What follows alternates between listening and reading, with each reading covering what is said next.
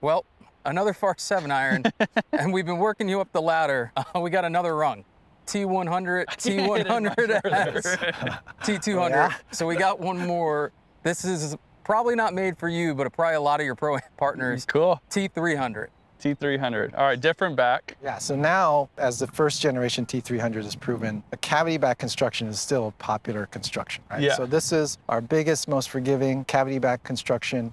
It also uses max impact, although in a different form. So now the max impact is integrated into one piece with the face and the body. Okay. So versus we had a forged face insert, which was separate in the T200, here the face is integrated in with the body and the max impact technology into one piece.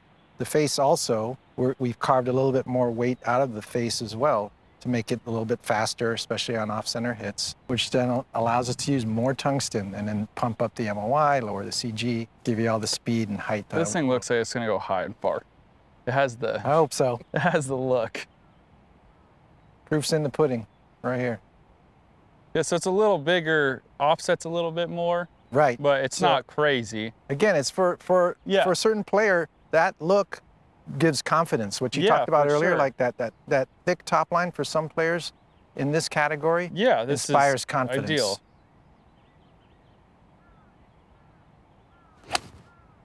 Okay. I might be able to go catch that if I was fast enough. Oh, the ball speed on that was kind of funny. That was 135 for 98 cover. That's just ridiculous. I couldn't have swung it a lot smoother.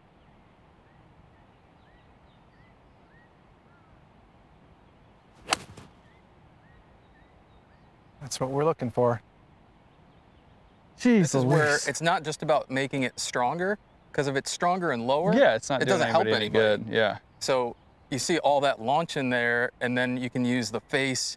It looks like it's floating. I know it's a little in the wind, but it looks like it's floating, and it's not. It's spinning 1,000 RPMs less than yours. Yeah, that's and going 25 yards farther. 13 feet higher and 20 yards further. Yeah, I mean 197 on that one. Man. Yeah, that crack makes you think you're smashing it. I guess you kind of are. Yeah, I mean, I was gonna say. It's not like it. I have a 135.3, 135.2, 135.6 ball speeds. So that's that goal for that player, is when you're off center, that it's giving you that ball speed. So now you're gonna be pin high all the time. It's that consistency.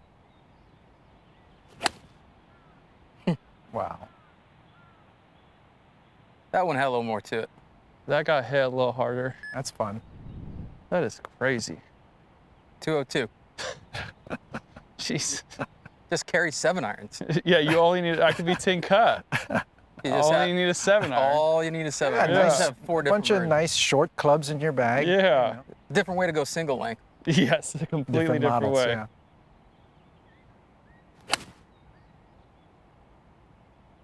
That was hit hard. That's, yeah. That's gone. Huh. This is silly. I'm almost scared to hit this 5-iron. That's 204. It looks like 204. Luckily, I didn't even bring you a 5-iron. Okay. I don't need it. I don't know when I did it. But cool, it's 204 at 117 yeah, feet. It's so You're landing high. at 50 degrees. I can't imagine, like, yeah, someone trying to gain speed and a little bit, make golf a little bit easier, and like you said, kind of get on a par 3 and hit a similar golf club, like this is it. Because it's not coming out hot where it's gonna hit the green and just go forever. It's actually gonna land. Yeah, like if you just keep giving speed without moving CG, then it's just knuckles where that thing's launching. No, it's crazy. It's like the harder I hit it, the higher it went, and it didn't gain a ton of extra distance enough, gain 2-3 more yards, but it's going higher, so it's coming down even softer. Yep. That's a dream. And that's the thing. We know that this player wants more forgiveness. You know, so that's forgiveness of launch also, right? So to help him get that ball in the air. Oh yeah, it feels so easy to, like, the worst one of his when, for me, because obviously this goes a little too high, I try to bring it down and it's still going up, which is good. That means for somebody who struggles to get the ball in the air, it's gonna be almost hard to hit the low one that they don't like. Yeah, and the size of this also helps us, right? So it allows us to have a wider sole, which allows us more room to put weight down low. Okay. And then we can move the CG down, and that also helps launch. Picture that person gets a little steep, throws in the ground. Now you got sole to move through the ground, CG to help it go up. Sure. That's awesome.